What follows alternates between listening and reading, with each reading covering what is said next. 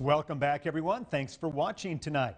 In celebration of Black History Month and beyond, there's a special exhibit at the Mobile Museum of Art that takes people back to the civil rights era through photographs, but not just any photographs and not by just any photographer.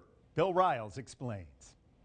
From now until the end of the year here at the Mobile Museum of Art, you can see an exhibit by writer and director and world-class photographer Gordon Parks. It's called Segregation Story in Mobile, 1956. Gordon Parks is an internationally renowned photographer.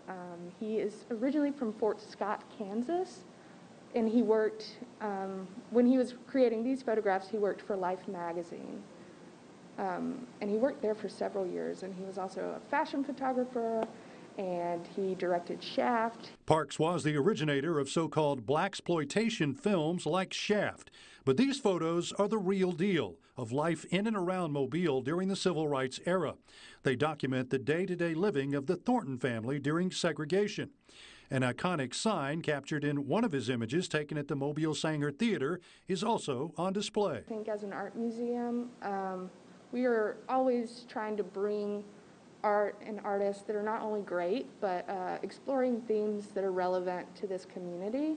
And I think this Gordon Parks exhibition just kind of checks all those boxes. All of the 20 photos were originally published as a photo essay by Parks in Life magazine in 1956.